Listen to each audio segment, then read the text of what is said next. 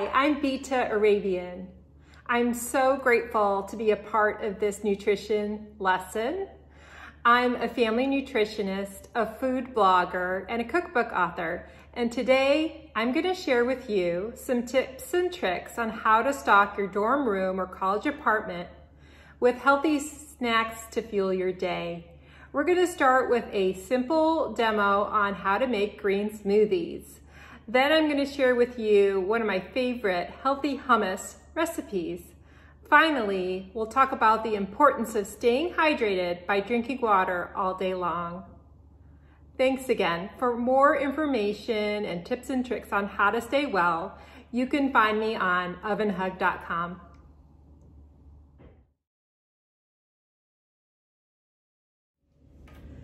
Okay, here we are in my kitchen. I'm going to share with you some healthy snacks and items that would be great for you to keep on hand to stock your college dorm or apartment, realizing you're not probably having all this space.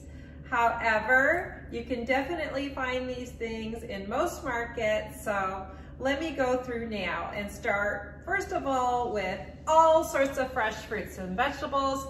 Fresh is best. You are going to want to probably get the non-perishable things that aren't going to go bad, that you can grab and go. Bananas are fantastic. For breakfast, I always say something is better than nothing. If you're short on time, grab a banana and go. Next, I'm gonna say, figure out what your favorite kind of apple is. There's so many varieties out there. My favorite is Pink Lady. I love the tart, little bit sweet, little bit sour of the Pink Lady apples. These are great for snacking, good fiber. Like I said, the sugar that's in fruit, your body can break it down and metabolize it. It's not the same as white sugar. Have as much sweet fruit as you want. Oranges are great. These ones are from our tree. They're fresh and they're wonderful. The little ones, the mandarins and the cuties, are really easy to peel and throw into your backpack for a quick snack, a breakfast on the go. Berries are fabulous. They do tend to go bad more quickly, so you need to consume them more quickly, but they're great to have to throw into your yogurt or just to snack on, and they're really healthy, lots of antioxidants. Berries are fabulous. I love cherries. Find out what your favorite things are and stock up on that with the fresh.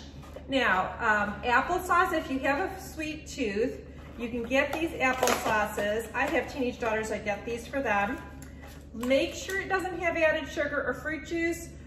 Fruit juice is different than fruit in that it doesn't have the fiber, and so it does quickly get converted into sugar into your body. We want to limit fruit juice. Stock up on the fresh, whole fruits. Applesauce is a nice, easy snack. Again, look that this one doesn't have any added sugar or added fruit juice. This is a good to-go snack, and it's non-perishable. You can throw it in your bag. You can have it around. So you can even spread it onto like a whole wheat waffle. So the unsweetened applesauce is a great thing to have. Let me quickly touch on yogurt. Yogurt can be deceiving. We think it's good for us. Oftentimes it's loaded and laden with sugar. Definitely look at the nutritional label. You want to make sure it's under 10 grams of sugar. The best way to go is just with a non-fat plain. I know not everyone has a taste for that. Although you can get used to it by adding the fruit and stuff, it can sweeten it up. If you're used to a sweeter one, again, just look for low sugar. Here's one, a brand that happens to be only 5 grams of sugar for vanilla. Here's another one, the Greek yogurts are good. And just look at the grams of sugar. I do buy non-fat yogurt. Things you can put in your yogurt. Almonds, like I said, have great protein, good fiber. They're the lowest fat of all the nuts. Keep a bunch of raw almonds around for snacking.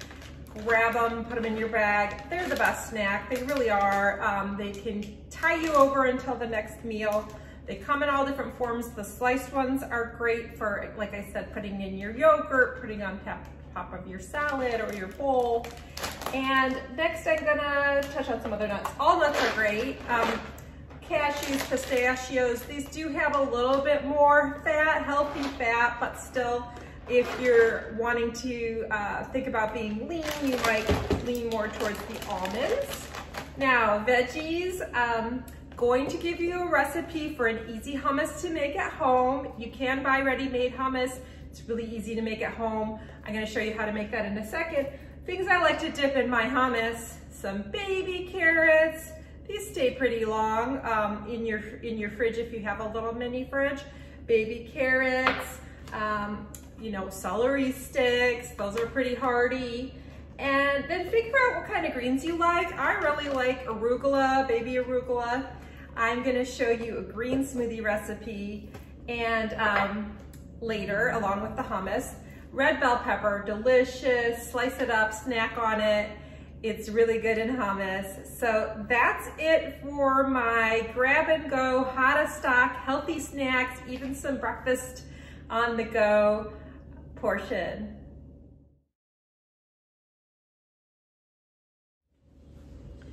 I'm gonna do a demo of how to make a simple green smoothie. Now, I have a personal size blender. I actually have 2 of them. I like them so much. What I like about the personal size blenders is that you can make individual sized portions and there's very little cleanup because you're making your smoothie in the same receptacle that you're then going to consume it in, so you only have to wash this. Of course, you can adapt this recipe to a full-size blender if that's what you have, but again, for our needs and for my teenage daughters, we just usually make one at a time. A personal size blender like this one that I have, you can find this for under $30 at Target or on Amazon or most retail places. It's pretty inexpensive. So what we like to do is we take our spinach or kale, as I mentioned, those are both natural sources of protein, plant-based protein. To make a green smoothie, I usually just freeze these in little Ziploc bags. They're great for smoothies this way.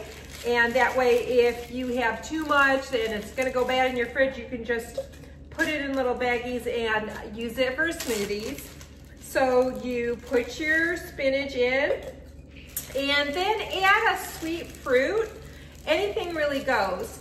Banana, mango, pineapple, whatever you have. Again, I often will freeze those chunks of mango or pineapple to add to my green smoothies. Today I'm gonna use a banana because that's what I have.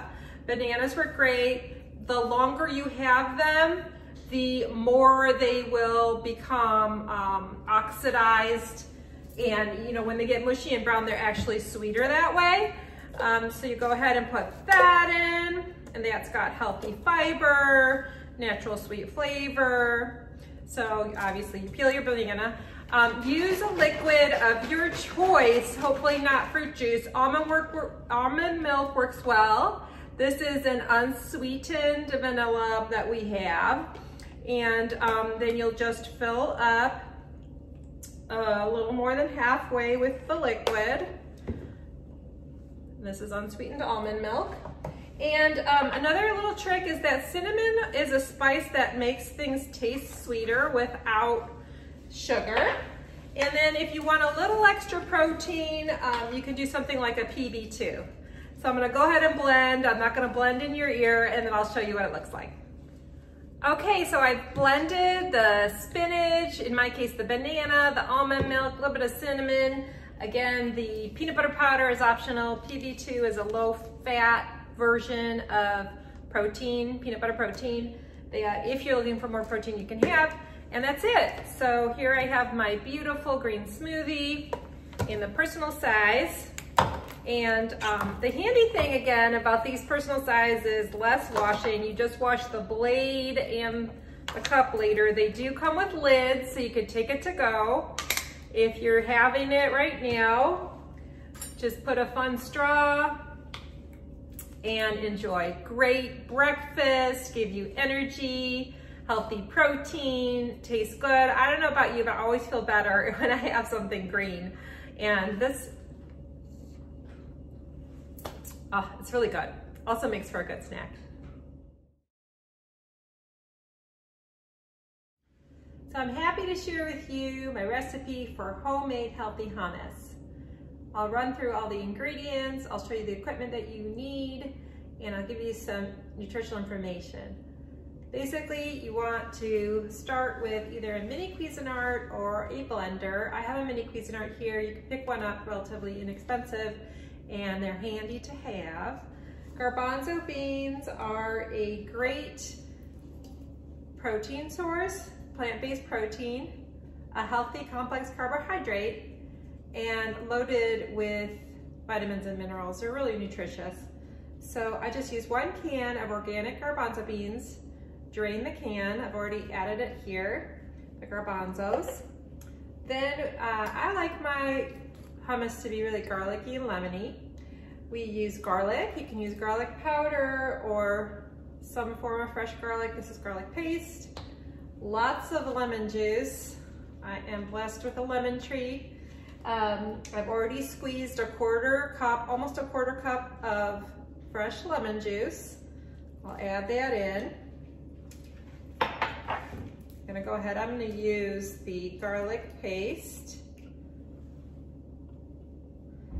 Like I said, I like it really lemony and garlicky.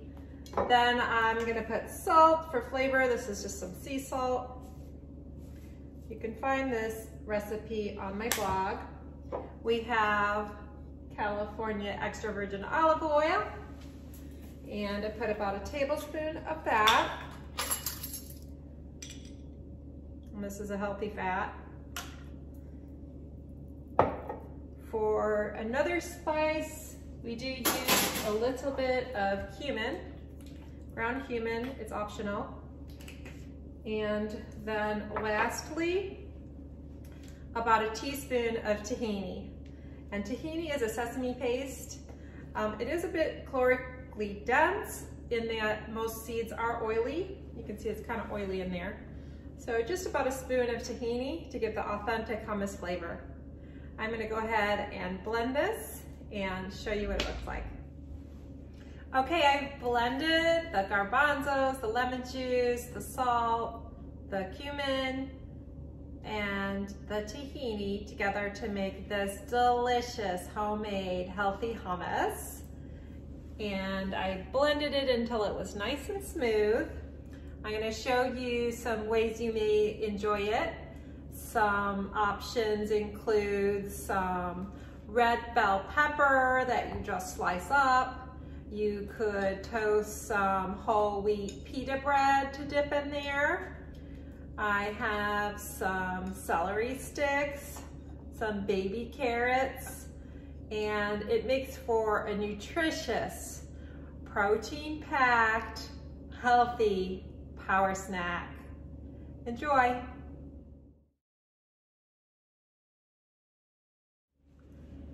One of the things I talk about daily in my coaching practice is the importance of drinking plenty of water and staying hydrated. I want to definitely talk about that with you today. I want to say that it's one of the most important things you can do for your health. Our bodies are made up of a lot of water. We need to replenish it. It helps us with digestion.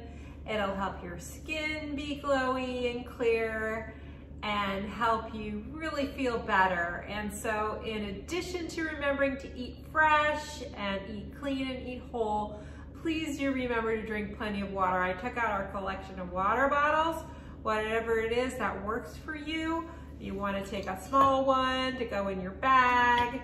If you have room for a big one, even better.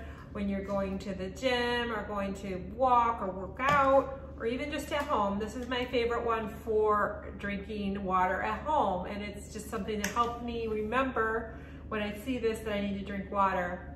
There's lots of variety. If you like flavored water, you can try some of the flavored waters out there. Again, make sure to check the sugar content. There are a lot of brands. If you like it carbonated, there are carbonated flavors. or just good old plain water, and take it with you everywhere. Remember to fill it up, and please stay hydrated.